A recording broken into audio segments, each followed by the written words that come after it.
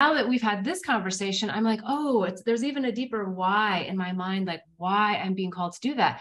And it's to help encourage people to be more sensual, more sexual, and in, I don't like the word right, but in the right relationship, in a safe relationship, in a relationship where it's reciprocal, that you're not being, vulnerable and then they're taking advantage or they're slamming you for it, right? That it's a situation where you're actually feeling safe and feeling nurtured and growing from it.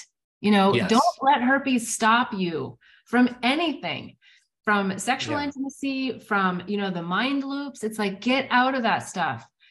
Comment on this video, listen to my other stuff, write me, and we're all in this together. Like, there is no one that should feel isolated because they've had herpes. I know what it feels like to feel that way. I'm not saying that you don't feel that way, but I'm just saying, like, I'm just offering that there is another way.